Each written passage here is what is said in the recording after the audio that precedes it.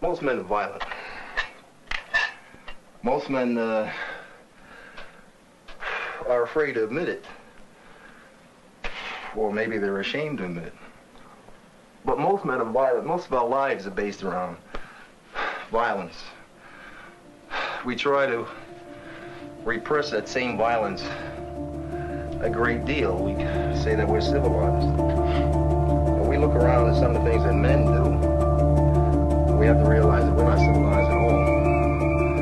I do possess the capacity for extreme violence, for instance. If circumstances were such where it was either me or the other guy out there on the street in a confrontation that's